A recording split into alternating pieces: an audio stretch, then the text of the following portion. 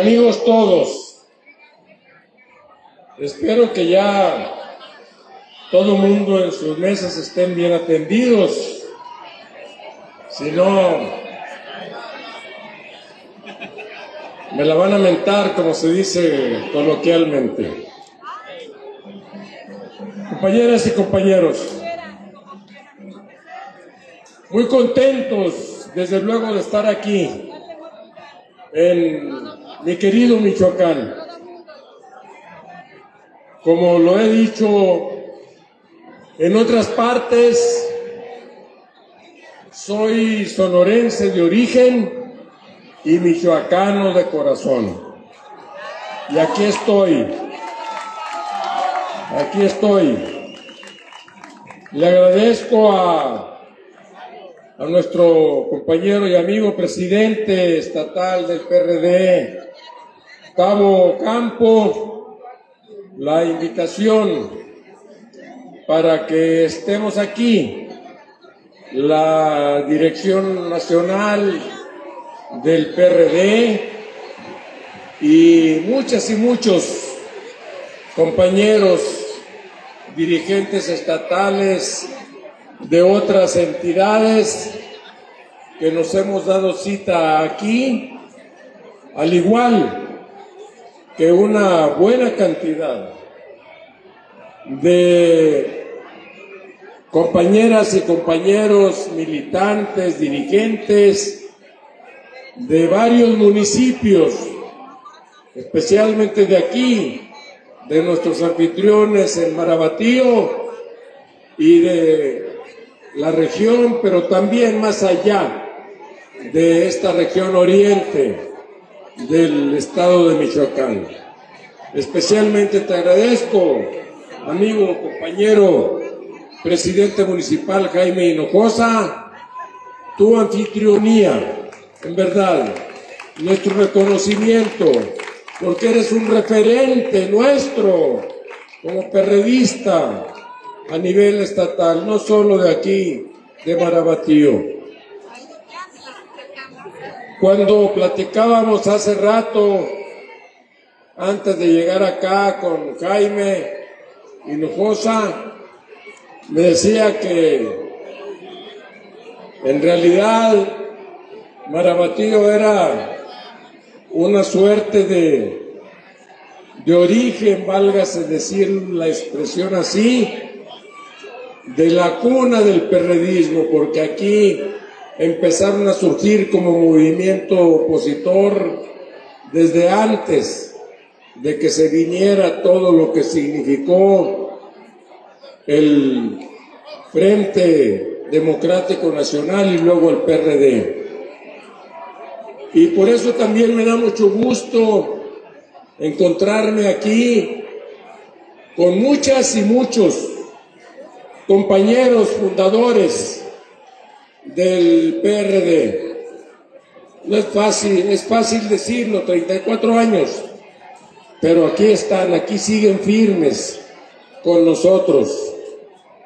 Me decían hace rato, tanto allá en Toluca, de donde venimos, después de haber hecho un evento muy importante de campaña también con nuestra candidata de la coalición en ese vecino estado de México, Alejandra del Moral, me decían que pues si no hubiera sido por los fundadores del PRD no estaríamos aquí. Yo les decía sí, pero tampoco estaríamos aquí sin quienes llegaron, y aquí hay muchas y muchos que llegaron después de fundar al PRD y que lo mantienen vivo, que mantienen en alto las banderas del PRD, las nuevas generaciones que vienen sucediéndolo. Y a ellas, a todas y todos ellos, nuestro reconocimiento.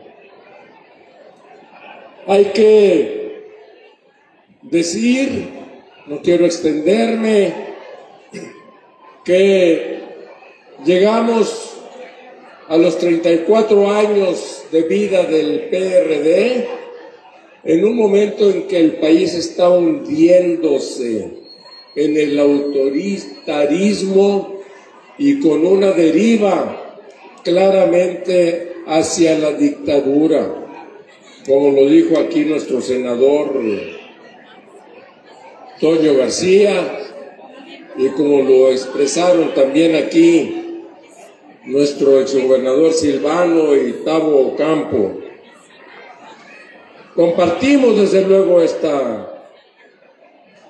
determinación, esta caracterización, y quienes venimos desde allá, desde la dirigencia nacional, aquí están Jesús Ortega, Héctor Bautista, Angélica de la Peña, que iniciamos esta lucha entre varios más hace 34 años, sabemos de lo que hablamos.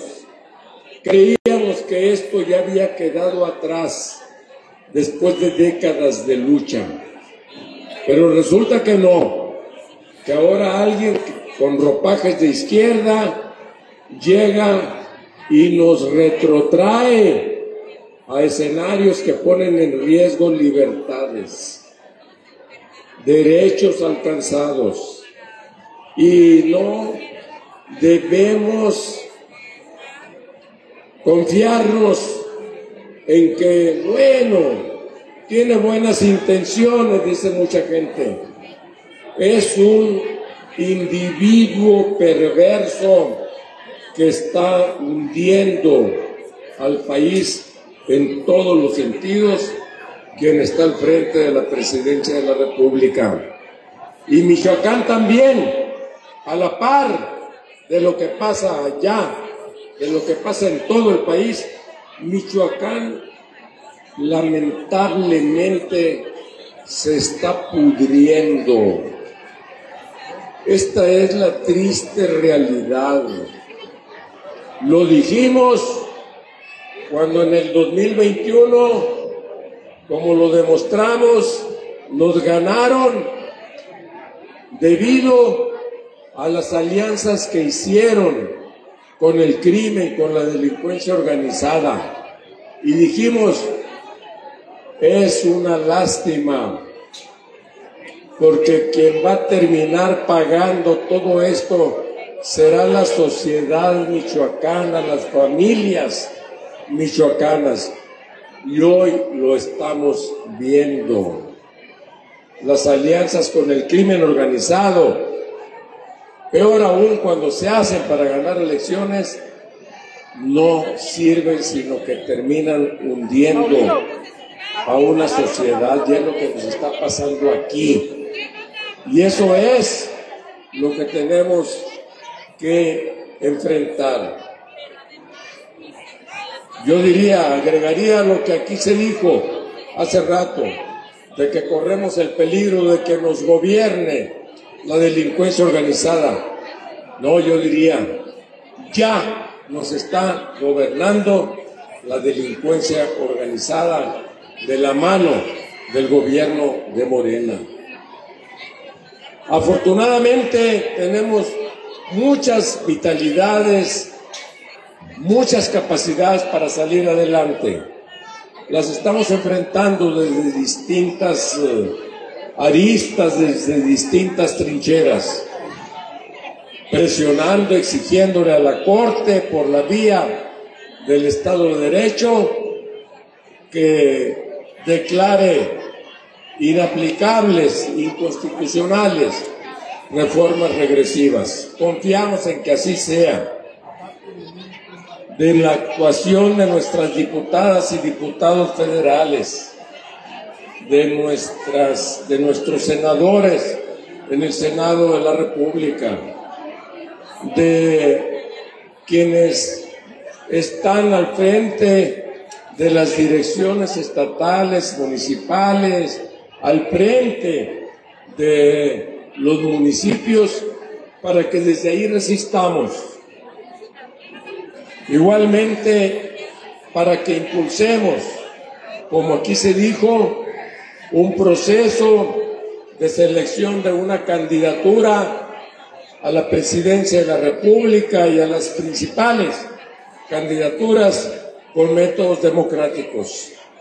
Afortunadamente, diría yo, Michoacán tiene una propuesta que ya se ha puesto sobre la mesa para ir a buscar la candidatura a la presidencia de la República con nuestro compañero exgobernador Silvano Aureoles. Y nosotros decimos, ahí está, puesta sobre la mesa para que sea considerada y que está haciendo su esfuerzo. Y cuenta desde luego con nuestra confianza para que esto pueda suceder. Igualmente me da mucho gusto decir que en los últimos días, después de varias semanas que generaron una confusión muy grande aquí